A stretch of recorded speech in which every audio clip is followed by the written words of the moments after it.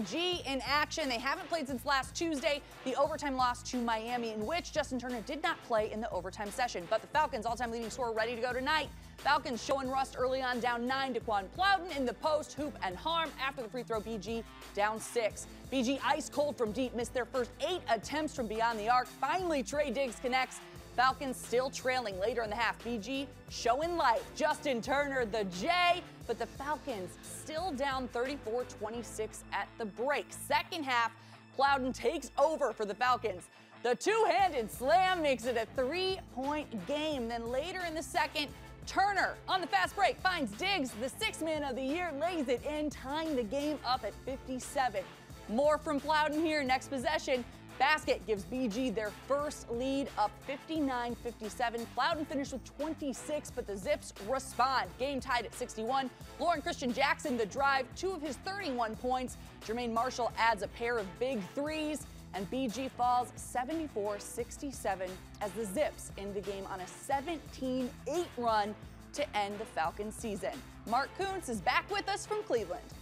This Bowling Green season has been defined by inconsistencies, winning streaks, losing streaks, uneven play during games. And tonight against Akron, it was a cold start, down 8-0 to begin the game. A hot start in the second half that saw them leading the game late in that second half before one last dismal streak as Akron eliminates Bowling Green. Now, Justin Turner was not 100%, but his team said they had a boost just having him on the floor.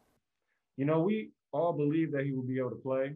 We wanted him to play because, you know, he's our leader, and we all pushed behind him, so we were all supporting him and wishing he can be on the court with us. You know, he was able to be on the court. Of course, he wasn't 100%, but we had just that much more confidence when Juice was on the floor. And, you know, we just felt great when he said he was able to play, and when he was in the starting lineup. You know, it was just great. We were all happy. We just fell short. He was banged up. He was really banged up. He chose to play tonight. You know, he wanted to fight through it. We were going to go without him, but he wanted to play, and I owe him that much for what he's done for Bowling Green basketball and myself and my coaching staff. And you know, I owe him all of that, and he wanted to play, and you know, I had to give him the opportunity, and he played well. Even banged up, he still did a really good job of distributing the ball. He just couldn't move the way he needed to move. And when we needed a bucket, it was hard to go to him at that stage. So he was definitely banged up. And, you know, I feel for the guy because he worked, you know, his tail off for all these years to get to this moment.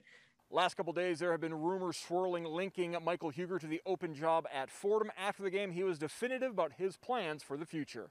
I'm a Falcon, man. I'm a Falcon. So that's all that's said and done. I'm a Falcon. I'm flying high. I got work to do here, and that's all that's on my mind. And you'll see me next year.